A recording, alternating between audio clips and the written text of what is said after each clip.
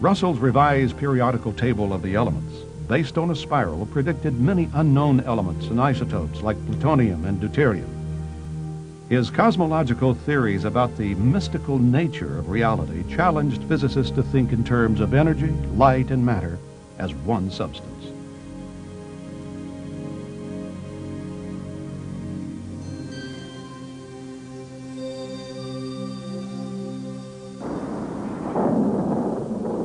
There's electricity in the air. It's a common expression and one that's true.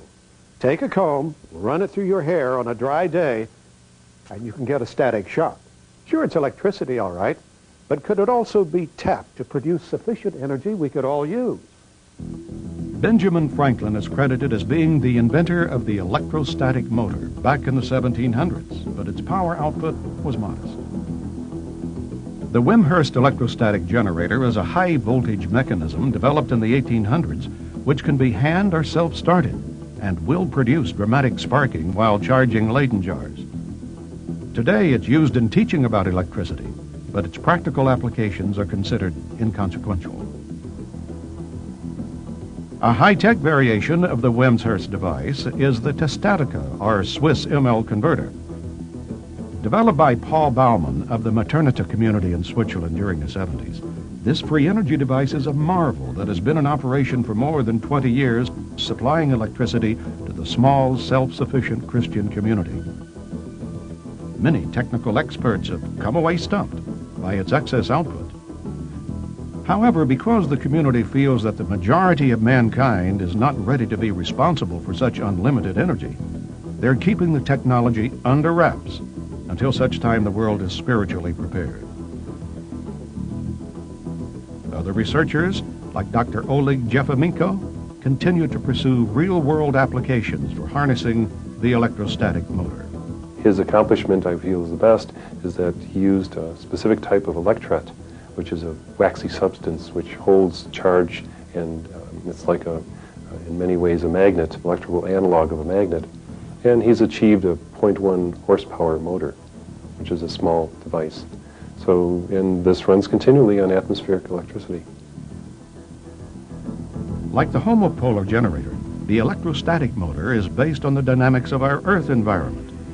As with wind and solar power, they offer real, sustainable alternatives that, with only modest gains in efficiency, could contribute to the replacement of our current dependence on fossil fuels.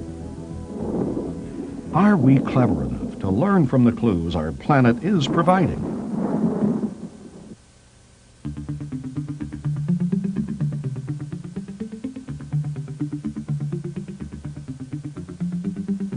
Upon the foundation of innovative thinkers and inventors like Tesla and Morey, the modern age of free energy research began. In the 1950s, as waves of flying saucer sightings occurred throughout the United States, and while an infant space program was trying to catch up with the Russians' launch of Sputnik, a man named T. Townsend Brown was busy on experiments that defied conventional understanding about electricity, gravitation, and propulsion.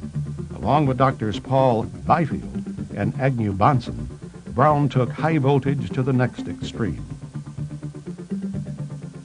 In this rare home movie, the earliest experiments in electrogravitics are recorded.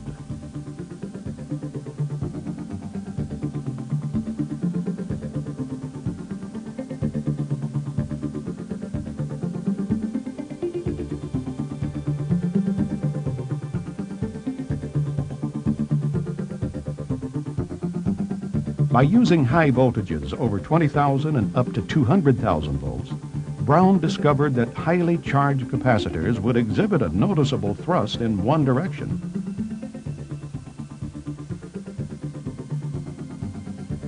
Although awarded a patent for his electrokinetic generator, no one has ever reproduced his experiment until recently.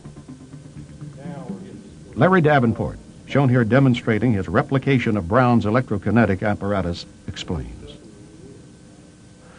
But when I first began to read Brown's stuff, I didn't quite understand the difference between the ion wind devices, which there's a lot of them out there, and some of them are very efficient as far as producing ion wind, and his particular apparatus. I finally decided to do Brown's work, and 1994, I looked at his device. I'd tried several different things and they hadn't worked, and I thought, well, Brown is supposed to be the pioneer of this, or so the people that make the claims and that get the patents, they always refer to his name, so I thought I'll go back and I'll try to do this. Getting it balanced was real important. His method of propulsion specifically was using the charge separation, high voltage charge separation on a vehicle. He found that circular craft were better for that application than winged craft.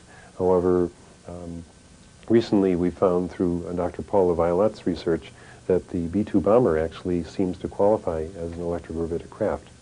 The military has admitted that it electrically charges the forward leading edge of the wings. There's also a very high dielectric being used. Depleted uranium is used on the forward edge of the wings.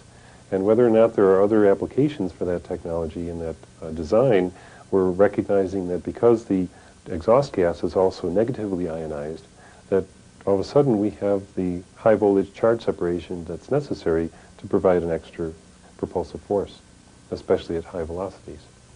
So electrogravity in that aspect is a very simple process, but does provide a good amount of force for a very small amount of energy input.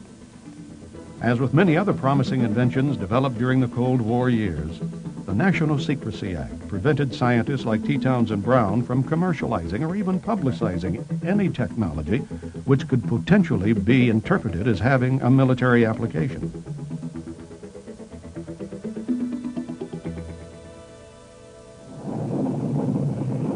The triumph of America's space exploration program gave way to the era of limits in the late 70s. The infamous energy crisis made us all aware of our dependence on finite resources. Many inventors promised dramatic results with devices they said would solve the crisis. Claims of over-unity, where power output exceeds input, were routinely announced. But when put to the test, most of their crude prototypes performed poorly, or not at all. Measuring methods were, and still are, extremely difficult to perform accurately. The few that did achieve modest gains in output were dismissed by mainstream academia and denied patents. And without patent protection, investors have no financial incentive to lay out the millions of dollars it takes to mass produce and market these devices, no matter how promising the technology. And after all, classical Newtonian dynamics got us to the moon, and Einstein's E equal mc squared explained that energy could neither be created nor destroyed. Anything else which seemed otherwise was labeled perpetual motion, unworthy of scientific examination. When I started out in 1980, free energy was something that we didn't talk about. We talked about it behind closed doors. The conferences often were visited by people we didn't know, and the information was spread in various means so that all of a sudden non-conventional energy, which was a phrase we developed, was appearing in military solicitations. So it's a controversial topic that at that time actually had the connotation that there was something from nothing. Therefore, it was unscientific, and these are a bunch of lunatics who are talking, and sooner or later the scientists will educate them about what's the various laws of physics that are being violated. Well, most of the scientists equated any notion of a free energy or over-unity device as being a perpetual motion machine and therefore utter nonsense. You see, it's a play on words. The scientists interpreted it one way, the guys trying to do it are looking at it as an open system. Now, fortunately today, we have a type of thermodynamics. Nobel Prizes have been issued for it, to Prigogine, for example, for systems not in thermodynamic equilibrium that do have. They're open systems, and the energy does flow in from outside and through them. Those kinds of systems can produce over-unity. It's all perfectly legitimate physics. Today, most scientists are unaware of the literature